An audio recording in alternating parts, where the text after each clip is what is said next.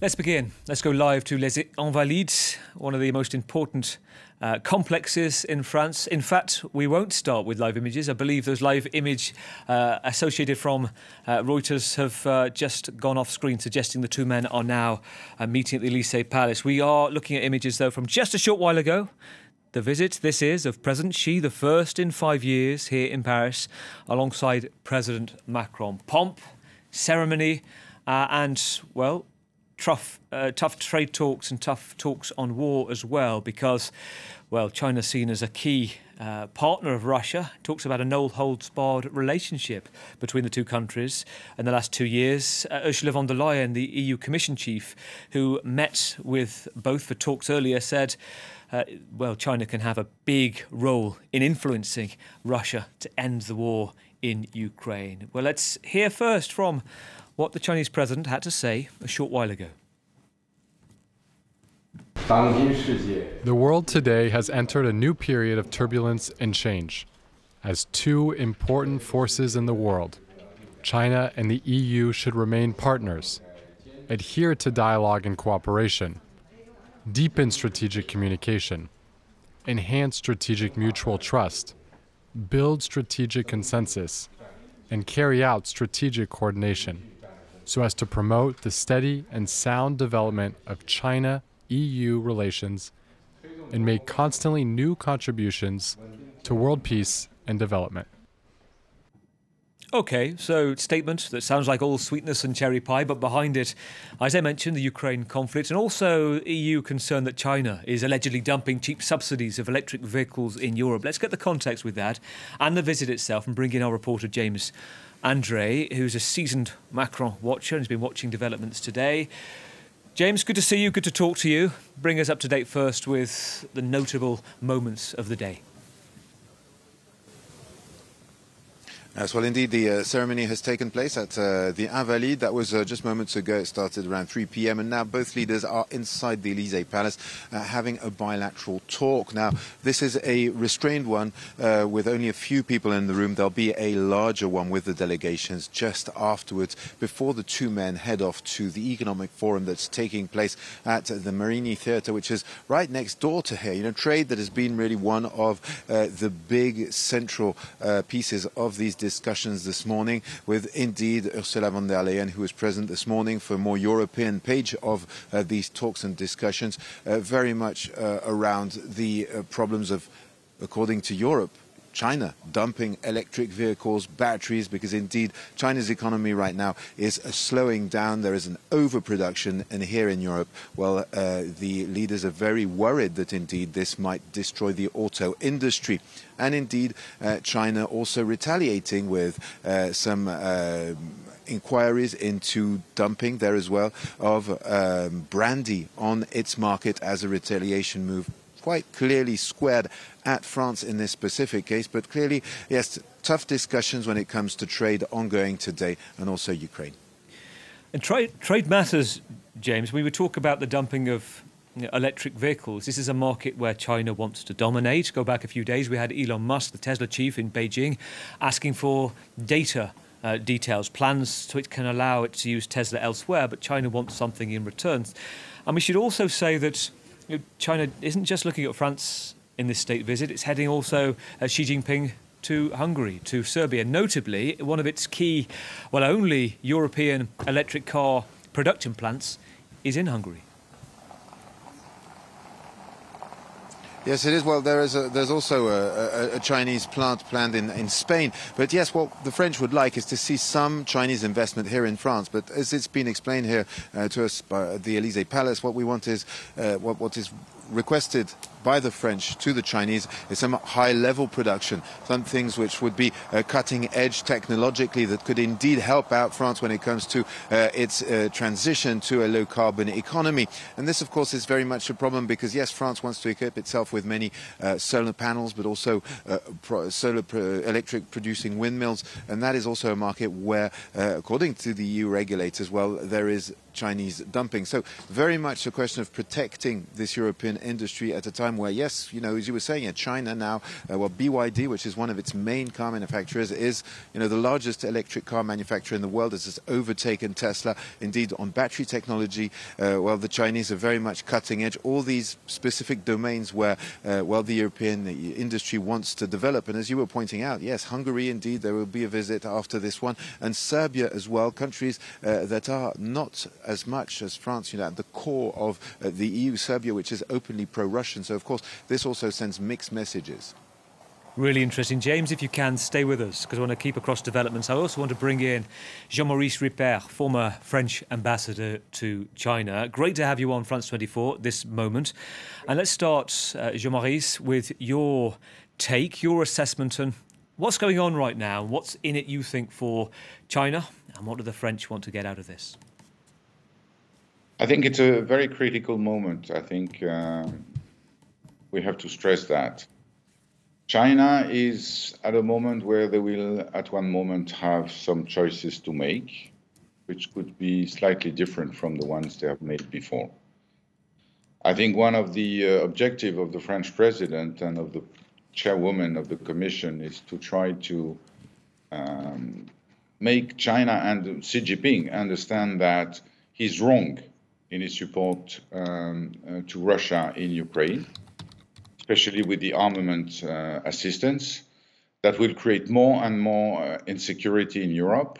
And this is something we take very seriously. I'm not totally sure that the leadership in China has understood fully the range of fear and of the European people in facing the aggression of Russia against Ukraine, and the determination, the new determination of the Europeans to face that and to fight.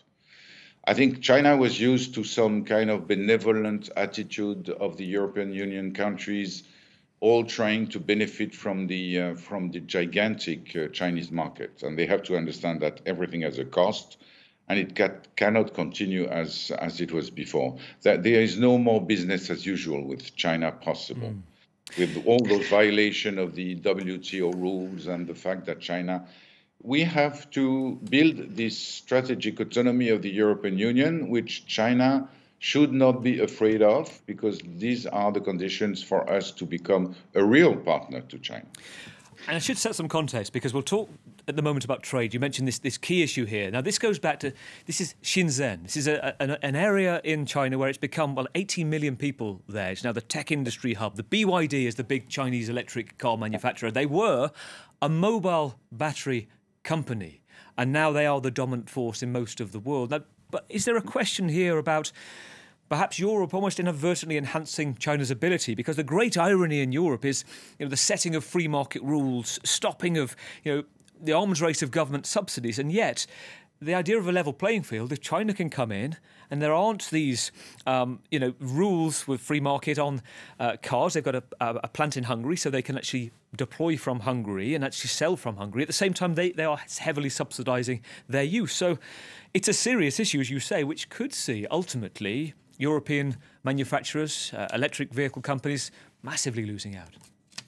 I mean, I'm an old person. And for 50 years, I hear people explaining to me that in any case, European Union is weak and we lose in face of this or that. I don't believe that for a moment. European Union is a very complex innovation in terms of organization in the world, and everything takes time.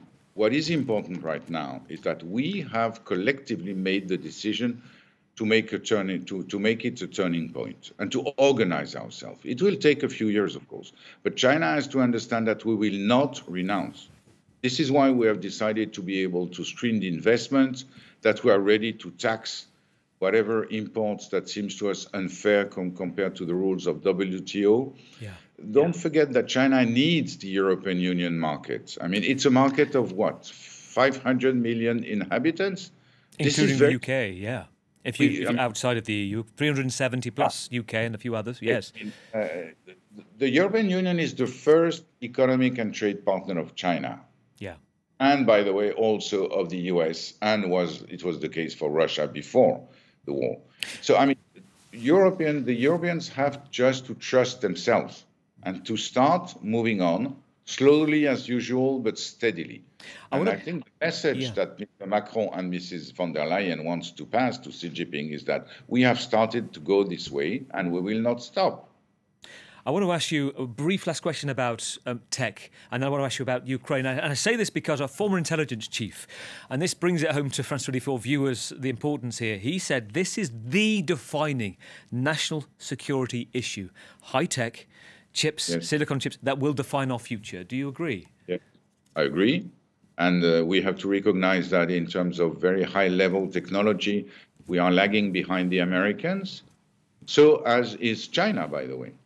This is the problem of China. In a way, we are also competitors and rival in terms of the highest degree of technology.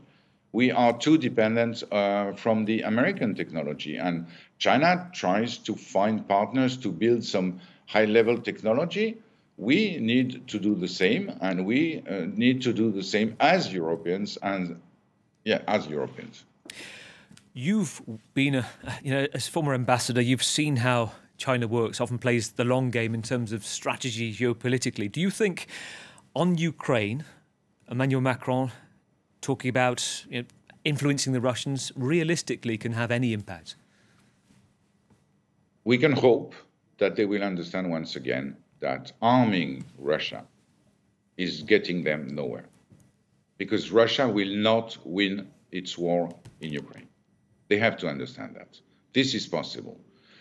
To hope that China will assist, if I may say so, European efforts to convince the Russian to go back home, why not? I have doubts, but it's worth trying. Jean-Maurice, let's bring in James Andre, who's just listening to you there, our reporter at the Elysee. James, talk us through the personal relationship and the importance of that, and the two men off to the Pyrenees tomorrow, and perhaps maybe personal politics could make a difference. Yes. Well, this is clearly what's being hoped for here at the Elysee Palace, and that's what we were told before this meeting, is that this sequence in the Pyrenees is very much for both men to have time together without all the protocol around them, without all their entourage, where they can really just talk as men, one to another. And what's at stake here, and what's the message that Emmanuel Macron is expected to convey is the fact that, yes, Ukraine is a key issue for the Europeans and for the French, that it is of national security importance, that it is something that the French and Europeans will not be giving up on. And what he's trying to achieve, indeed, is for Xi Jinping to take a very firm engagement as to not sending weapons to Russia, but also not letting its companies, China, export goods that can be used on the battlefield. So we're talking what? We're talking drones, we're talking detection systems, we're also talking about some heavy production tools such as machine tools to produce armament that right now are being indeed, according to the Elysee and to the European Union, shipped to Russia. Trade between Russia and and China has leaped 25% last year, so that goes to show how much exchanges there are between both countries. And yes, indeed, Xi Jinping can speak and have some influence on Vladimir Putin, the Russian president. The question is, will he want to speak to him? That obviously is not very obvious. Now, we have spoken to people here at the Elysee Palace who tell us, look, the idea is to put the idea in his head, to show that the European Union and France are determined when it comes to Ukraine, and they hope that that will have some impact at an important stage, maybe later down the line. But in last time both men met, Xi Jinping and Emmanuel Macron, well, Xi Jinping did speak on the phone to Volodymyr Zelensky, the Ukrainian president, who got a chance to air his concerns as to the situation and ask for Chinese help. We'll see if there is, for example, a new contact between those two leaders in days to come. James Andre, thank you for the context. Jean-Maurice, final question to you. A lot of people might want to know, is he personable? How easy is he to know President Xi? And do they have any personal rapport from last time between him and Emmanuel Macron? I can confirm to you that it's very difficult to know who in reality is Xi Jinping. I think, those private meetings and dinners with spouses and everything are very good, and it's a tradition now, but don't hope too much from this specific event within the visit. I think what is very important to the Chinese is exactly what James said. You have to show that you are steady, you are standing firm on your values and on the direction you want to take. The message has to pass to Xi Jinping, and he has to understand that we will not change the course we have decided to follow within the European Union. Full support to Ukraine, no war, Russia has to go back home, and China should think twice in arming Russia in a war that Russia will not win. So it has to be repeated as often as possible. And I agree with James on another. It's very important to start talking with Xi Jinping. It will take time, perhaps to infuse a little bit within his mind, with his decision-making process. But one day, I think he will remember what has been said in Europe to him.